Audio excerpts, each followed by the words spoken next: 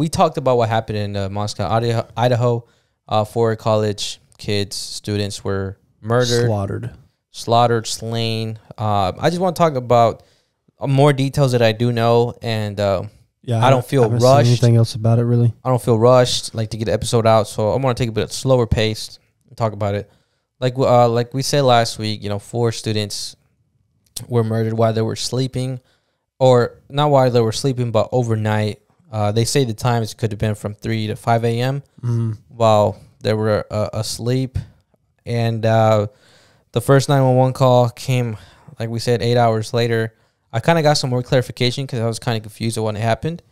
So the students that were living downstairs, they went to go check up on them or just walk in, and they opened the sliding door, I believe on the 2nd floor, and they noticed, like, there was blood everywhere. So while she was trying to call 911, she passed the fuck out. And then a neighbor seen that she was passed out on the patio, and then that was the 911 call, like, hey, someone's passed out. Yeah. And then when the ambulance came to see the passed out student, that's when they seen, like, this, like, mess of blood everywhere. Yeah. And they were just like, what the fuck just happened? And that wasn't even the initial phone call, bro. So, and they said that it could have messed with the crime scene because you have people walking around and looking for their friends, maybe, and maybe they were stepping on blood and putting their footprints there, and just kind of contaminating the crime scene. Yeah, and it could be one of the reasons why they're taking so long, because they don't have as far as we know, they don't have their suspect. Yeah, but I truly believe they have their eye on somebody. I'm gonna tell you. Not necessarily why, but kind of why I think that. I guess why I think that. Yeah. So that's what happened, and bro, there's been so many. The internet has taken this, bro, all over Reddit, TikTok, conspiracy theories. So I can't believe I haven't seen anything else about it since we talked about it. Well, it's because now that I've talked about it and viewed on TikTok, I see it a lot more now. So yeah. Damn, had a bird. And yeah, bro, they're saying that it could have been the ex-boyfriend. Because so one of the girls, she had an ex-boyfriend. They had just broke up. And what was weird, bro, so people, you go out and party. Most college kids go out, party, drink, maybe get a little drunk or tipsy. And she called her ex-boyfriend, a combination of her and her best friend. They called the ex-boyfriend 7 times that night. 7 or 8 or 9. It's one of those numbers. I forget. I don't know why. But either way, yeah, it's a lot of calls. But it's just like, and it was like around 1 a.m. as soon as they got home. After the food truck, you know how I showed you that? Yeah, So after that, they said that she called her ex, and it's just like, was she drunk calling him, or people are saying, like, maybe she was calling him because she was like, hey, I see you outside, go away. That was one of the theories. Those were one of the theories. That's a reach, though. It is a reach, yeah. But those are one of the theories. Another theory is like, hey, I think there's someone here, but it's just like, well, why would you call him first instead of 911? Yeah. If you feel unsafe. Well, but in that, to that statement, there's a lot of, like, just from personal experience, like, I have had exes or something that if they felt unsafe, they're going to call somebody they trust first. Yeah. And they'll trust you to give them the right, either your protection or the right advice. Like, hey, you need to call 911. Yeah.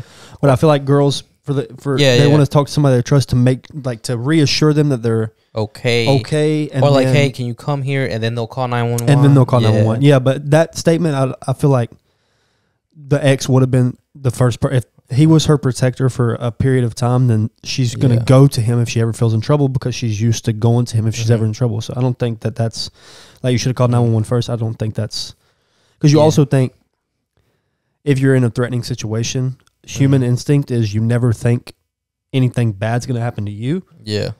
So it might be like you think you're overthinking things, so you call somebody that you're comfortable with to tell you you're overthinking things or whatever. But yeah, and that's happened. I mean, in my relationship where my girl calls me like, "Oh, I think this car's following me," or exactly, stuff like that. Yeah, exactly. But you don't want to call 911 because you don't know if you're overreacting or overanalyzing the situation. Yeah. So, but at least as far as they haven't come out and said that anyone from inside the apartment has called 911 personally, or there hasn't been any like logs of that. Another thing that was interesting, bro, is that at 3 a.m. there was a 911 call made, and it was literally from here, bro, to like where your truck is, like walking distance. Like if you get out, you're outside and you walk to your truck. So like where we're at right now is like a field, and where your truck's at was where their house was. And there was a 911 call, a disturbing call at 3:01, and it was just like an alcohol disturbance call. What happened? Just you see all that, like it's just like tomato paste. Oh no! And the texture just threw me off for a minute. But yeah, there was that call, that disturbance call, and it's just like kind of like, is that tied to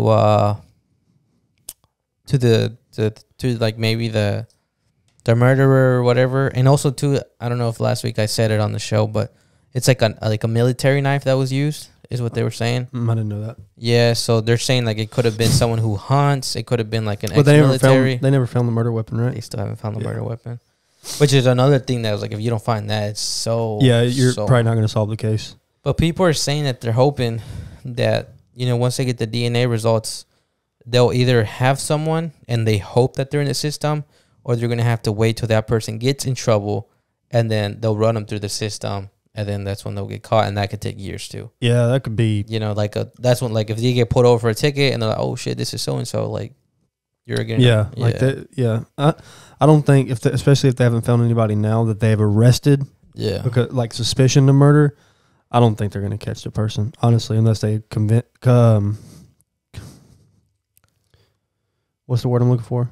Confess. Unless they confess, but I don't see them catching the murderer. Yeah, murderer or murderers. Yeah, I think it was one of the roommates, but there were 2 girls, and then like literally this week they said that there was another person on the lease, and that lease. Sorry, on the lease, and it was 6 people in total living in that house, and they said that and they were like, people were upset why wasn't that said earlier when the first crime scene, like the crime happened? Why do they announce this 3 weeks later? You know, it's like they're trying to find reasons why that matters in the investigation. Yeah. Another thing is that this week as well, they had I think it's called the vigil. Vigil. Yeah, so the dad was saying that the 2 girls, they died together on the same bed. And that wasn't like stated at all. So now like everyone's like, okay, like they were sleeping together. Oh, I think I did. We did talk. No, we didn't talk about that. No, I think that was me and my girlfriend. But anyways, like they a were lesbian thing. No. Like they were just found. So like, together. Yeah. So like the murderer walked in and killed them both, I guess at the same time or whatever. Yeah, that's kind of sad because you think if the target was just one person. Now if they wouldn't have been asleep together, only one person might have died. But since he killed 2, he had to kill 4. Or I don't know. And then another thing that's kind of sad too, bro, is like, so the girl that they think was the target, so she was actually she moved out, and she was there visiting and just and packing stuff to go, and she had got a new car like that week, and like that's why people say that, okay, that's why she was sleeping with her roommate, because she didn't have her bed there.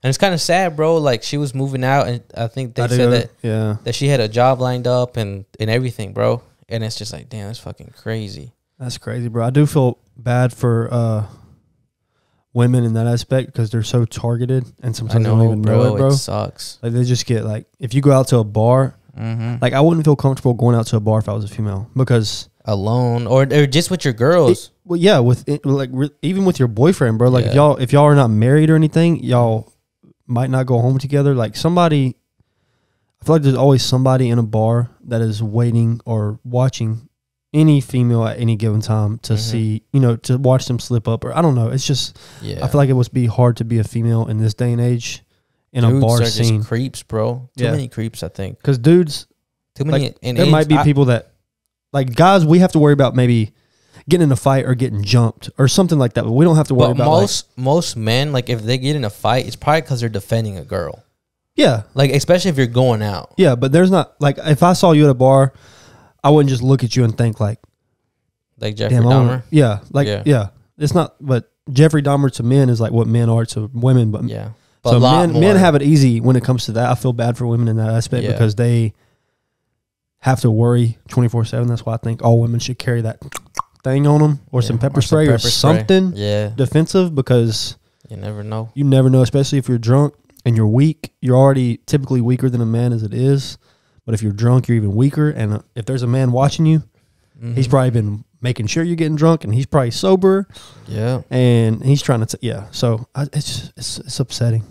I have a daughter. When she gets older, bro, it's just terrifying. Disturbing, upsetting. Let's do the quick cut. And another thing is that also this week, I believe that I think it was like the FBI or somebody in what is it called, in the, I guess, trying to figure this out. They were in one of the rooms and they were looking out the window. Like and people are saying like people are assuming that the cops are trying to figure out, like, if you can see, like looking out through this window just to see what the visual is, like, what can we see? What can you see from here? So people like myself are assuming like, okay, maybe this person was waiting. Like, he knew who they were. I definitely think he knew who they were. He's been in the house before. He probably knew they were out that night, and he was probably waiting for the lights to turn off. And he was just like, just out waiting to. Because these crimes also aren't like, typically like crimes like this aren't normally random. They probably they're somewhat planned. Studying your habits, your routine, like everything. It might have been a friend that you've had over that was kind of seeing like where the sleeping arrangements were for everybody. I don't know. It just could be. I think it was definitely somebody close to them. I agree. That has been to their house. Probably partied. Seen the sleeping arrangements. Maybe studied them for a little bit. Yeah. But I don't know. I think it's I don't know. It's just sad, bro. It's just sad. College kids, especially. Like, I mean, any murder is sad, but people that have no plans of dying. I really want them to come out and say where the bodies were found, bro. Like, I'm curious if everybody was found in the bed asleep, or if people. I think they were all asleep. I would think. What it's just like, I know there were 2 separate floors, and it's just like, well, if those 2 girls were sleeping together, one of them had to wake up. Yeah, I was gonna say. So if they were sleeping together, one starts getting stabbed. You can't kill both of them at the same time. So one of them is obviously screaming. So maybe the other 2 run in kind of a defensive situation, see what's up, and then it's like the killer's like, "Oh shit, I came here to kill 1." Then it turned into 2, and now it's 4. Yeah. So I don't know. But I think point though. Yeah, and it's kind of interesting now because it's just like, if there was 2 people in one bed, obviously it was somewhat of a fight. It had to be, because I find it really difficult just to, like, you're killing someone and the other person doesn't hear or doesn't feel the movement. And then it makes me think like, okay, maybe the other people that were either downstairs or upstairs, whoever he killed first, maybe heard it, and then and with that, what I'm concluding to, or what I'm trying to get at, is that there had to be a fight, and if there was a fight, there had to be either like he hurt himself or something, where like there has to be DNA, defensive wounds, like skin under the nails. If you enjoyed that video, make sure you subscribe to the channel, give us a thumbs up, let us know what you think on the comments below. See you on the next one.